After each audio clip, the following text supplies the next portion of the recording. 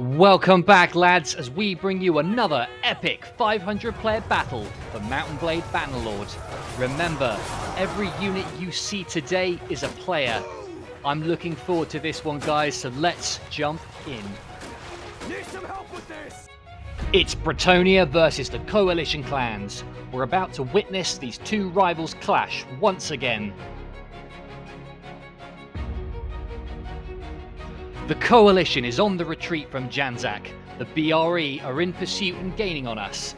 Our forces are tired but must face in turn the BRE vanguard as they catch up with our rear forces.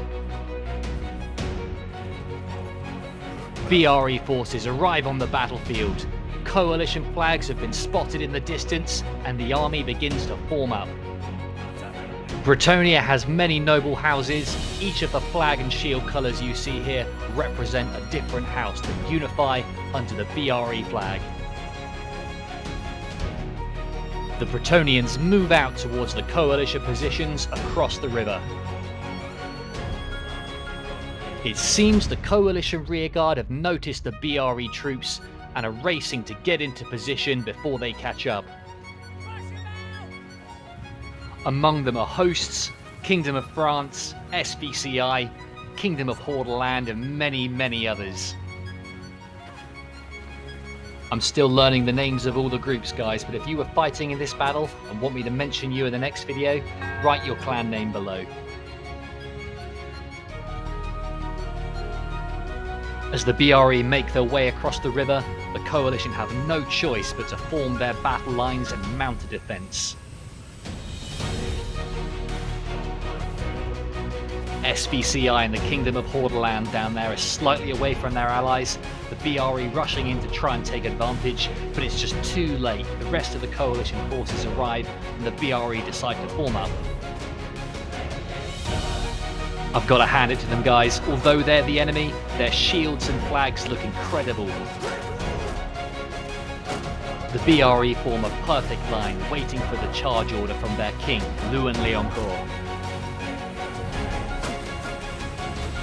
Oh, and here we go, lads. The BRE once again being the first to charge in. This looks so cinematic with all those flags waving in the wind. Coalition cavalry sweeping through on the right there, looking to take out the BRE archers, getting a flank on our position. The battle lines are barely holding together. I think we're just on the cusp, guys, of breaking out into an all-out brawl. King Luan and the Knights of Bretonnia taking out several of the Coalition troops from the back. That's going to be damaging. Oh, and the Coalition cavalry also charging the BRE from the side. I think we just witnessed the numbers dropping quite heavily there. Oh, and Bretonnia coming in for another charge. These Knights are relentless. The BRE archers here getting a great flank on our position. They're going to take out quite a few men from that angle. The battle is now a complete mess. We've got pockets of clans littered all over the battlefield. It's really difficult to see who is who in this one.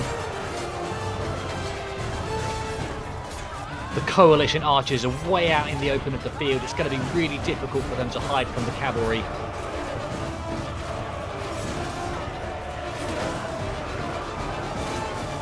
The numbers are fairly even. It looks like the BRE are just slightly ahead.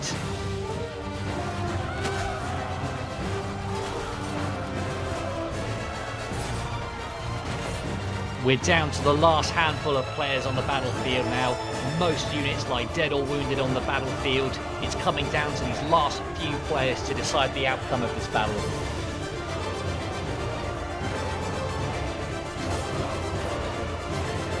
The BRE still have a lot of archers left. While they're weak in defence, they can deal out a lot of damage if they land the right shots. The Coalition cavalry are doing their best to take out these archers, but it's all in vain. The BRE doing a good job of blocking them. We're coming down to the last couple of seconds of the battle, guys. It looks like the BRE are miles ahead now. The Coalition down to 15, 14, 13. Oh, they're dropping like flies. King Luan of Bretonnia has been dismounted. If the Coalition can get in, that could be a huge loss for BRE. But no, King Luan gets on a horse, escapes unscathed. It's all over, guys. 2 units from the Coalition left. They're not going to take out the remaining 37. GG.